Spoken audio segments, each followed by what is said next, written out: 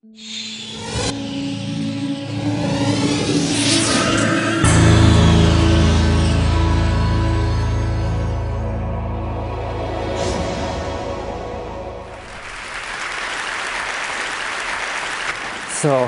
I guess this is a result of globalization that you can find Coca-Cola tins on top of the Everest and Buddhist monk in Monterey. And so, I just came 2 days ago from the Himalayas to your kind invitation, so I would like to invite you also for a while to the Himalayas themselves. And to show the place where meditators like me, who began with being a molecular biologist in Pasteur Institute and found their way to the mountains. So these are a few images I was lucky to take and be there. This is the Mount Kailash in eastern Tibet, wonderful setting. This is from Marlborough country.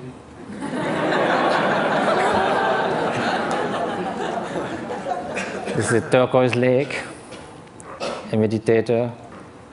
This is the hottest day of the year, somewhere in eastern Tibet, on August 1st. And the night before, we camped, and my Tibetan friends said, we're going to sleep outside. And I said, why? We have enough space in the tent. They say, yes, but it's summertime.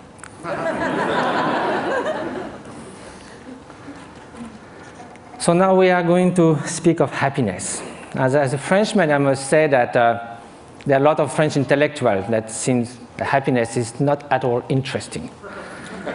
I just wrote an essay on happiness, and there was a controversy, and someone wrote an article saying, don't impose on us the dirty work of happiness.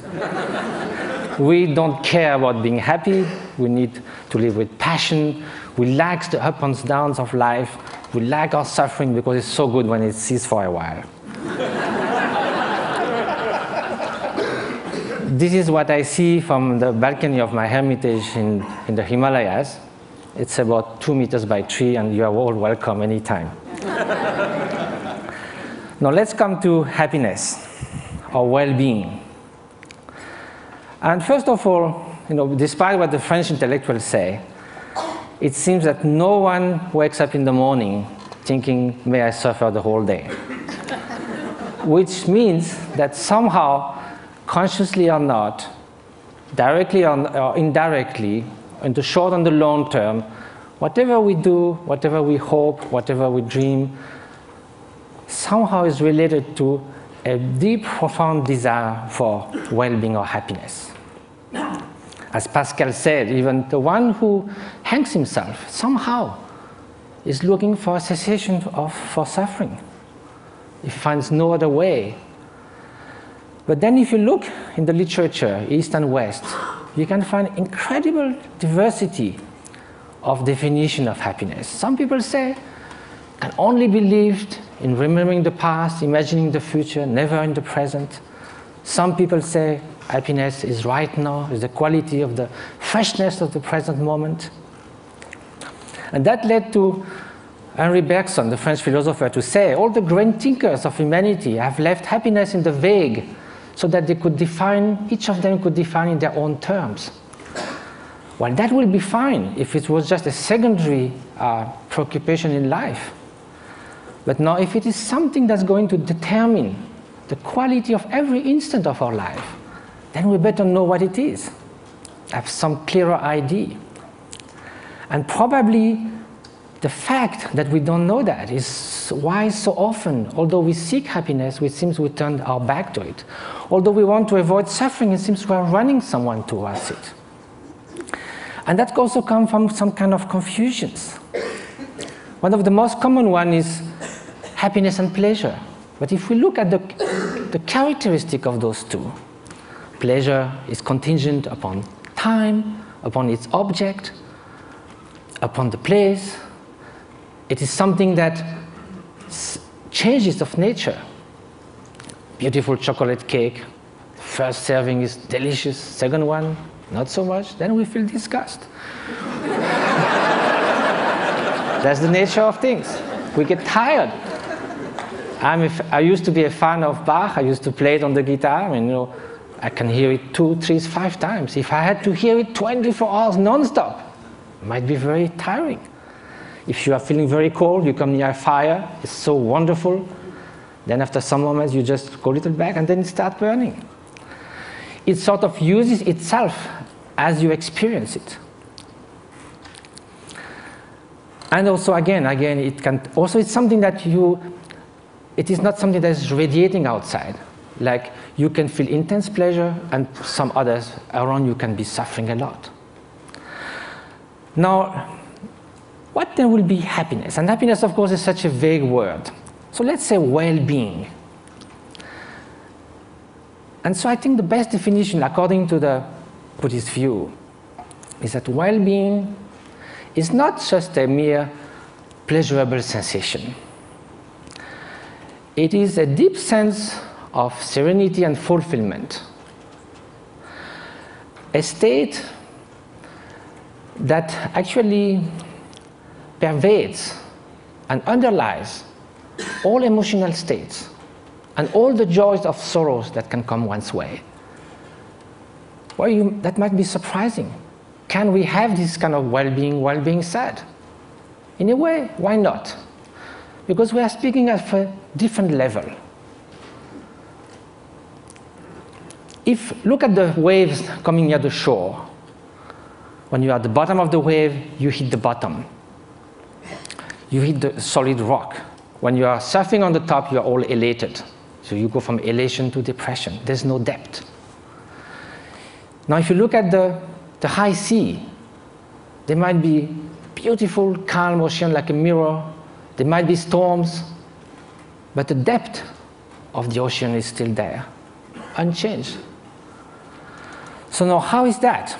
It can only be a state of being, not just a fleeting emotion, sensation, even joy that can be the spring of happiness. But there's also wicked joy. You can rejoice in someone's suffering. So now, how do we proceed in our quest for happiness? Very often, we look outside. We think that if we could gather this and that, all the conditions, something like we say, everything to be happy, to have everything to be happy, that very sentence already bears the doom of destruction of happiness. To have everything. If we miss something, it collapses. And also when things go wrong, we're trying to fix things outside so much. But our control on the outer world is limited, temporary, and often illusory. So now look at the inner conditions. Aren't it stronger? Isn't it the mind that translates the outer condition into happiness and suffering? And isn't that stronger? We know by experience that we can be in what we call a little paradise and yet be completely unhappy within.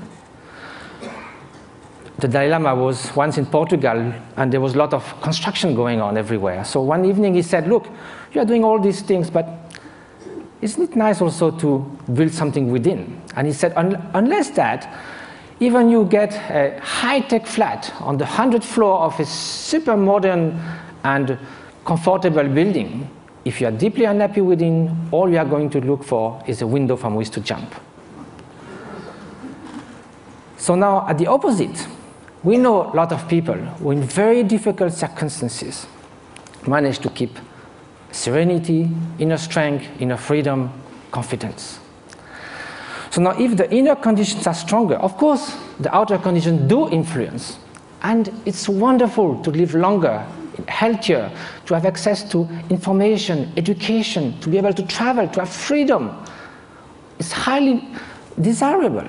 However, this is not enough. Those are just auxiliary help, conditions. The experience that translates everything is within the mind.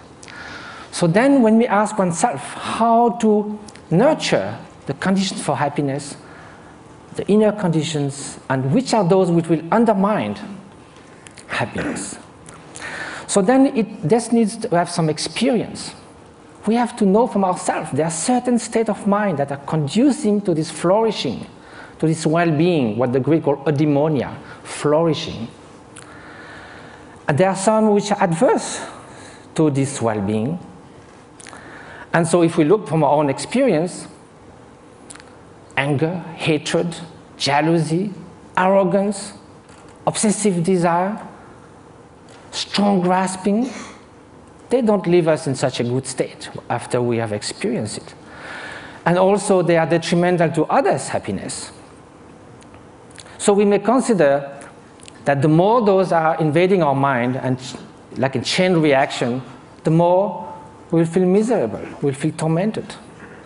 At the opposite, everyone knows deep within that an act of selfish generosity, if from the distance, without anyone knowing anything about it, we could save a child's life, make someone happy. We don't need a recognition.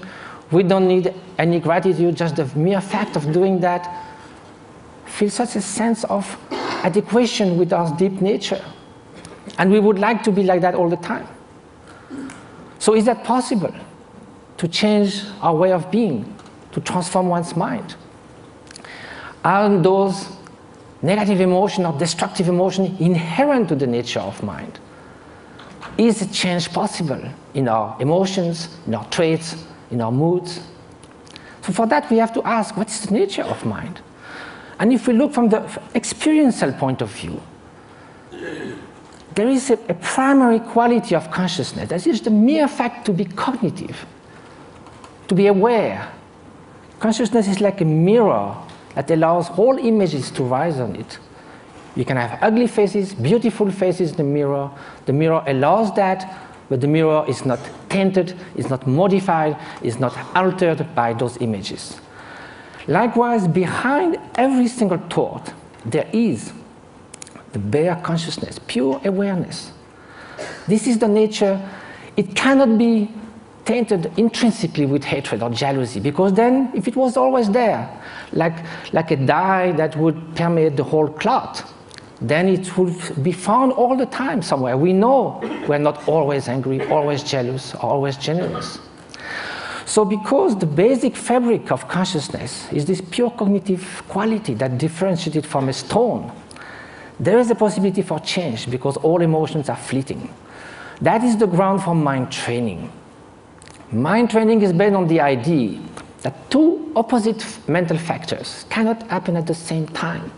You could go from love to hate, but you cannot at the same time, toward the same object, the same person, one to harm and one to the good. You cannot in the same gesture shake hand and give a blow.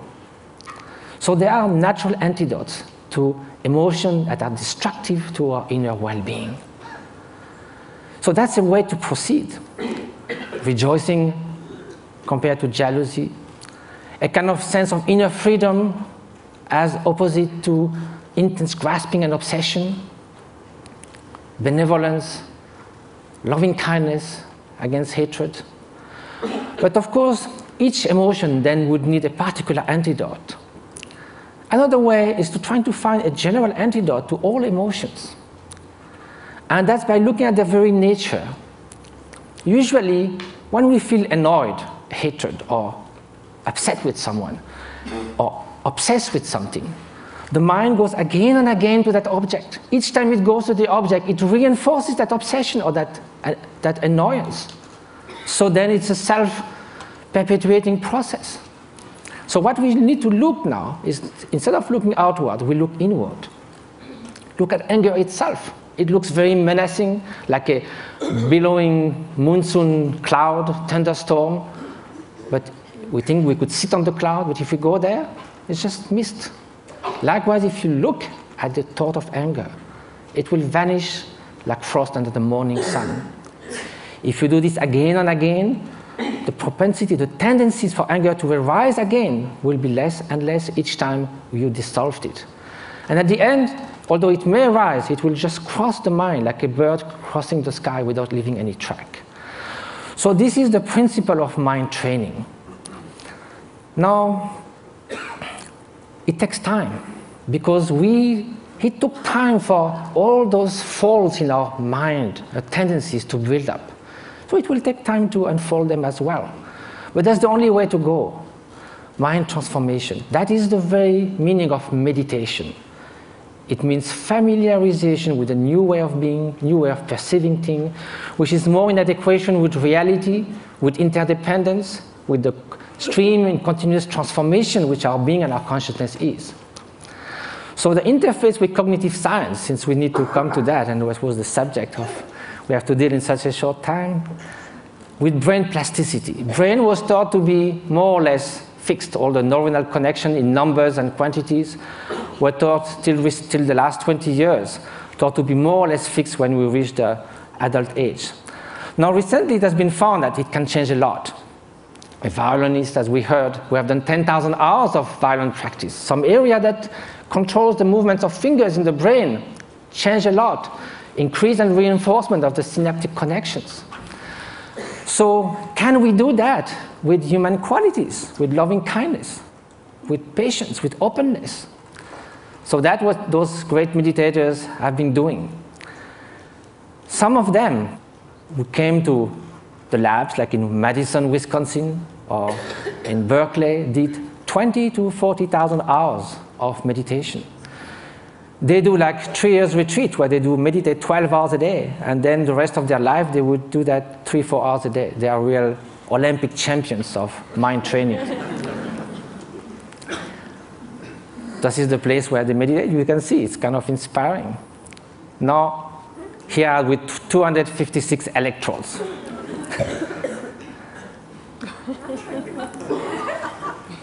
So what did they find?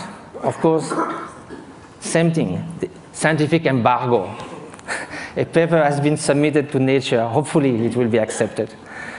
It deals with the state of compassion, unconditional compassion. We ask meditators who have been doing that for years and years and years to put their mind in a state where there's nothing but loving kindness, total availability to sentient being. Of course, during the training, we do that with objects. We think of people suffering, we think of people we love, but at some point it can be a state which is all-pervading. Here's the preliminary result, which I can show because it's already been shown. The bell curve shows 150 controls. And what is being looked at is the difference between the right and the left frontal lobe. In very short, people who have more activity on the right side of the prefrontal cortex are more depressed, withdrawn, they don't describe a lot of positive affect. It's the opposite on the left side, more tendency to altruism, to happiness, to express, and curiosity, and so forth. So there's a basic line for people, and also it can be changed. If you see a comic movie, you go more to the left side. If you are happy about something, you'll go more to the left side. If you have a bout of depression, you'll go to the right side. Here, the minus 0.5 is a 4 standard deviation of a meditator who meditates on compassion. It's something that is totally out of the bell curve. So I have no time to go into all the different scientific results. Hopefully they will come. But they found that this is after 3.5 hours in a fMRI. It's like coming out of a space ship. Also, it has been shown in other labs, for instance, Paul Ekman's labs in Berkeley, that some meditators are able also to control the emotional response more than it could be taught. Like the startle experiments, for instance. If you sit a guy on a chair with all this kind of apparatus measuring your physiology, and there's kind of a bomb that goes off. It's a so instinctive response that in 20 years, they never saw anyone who would not jump. Some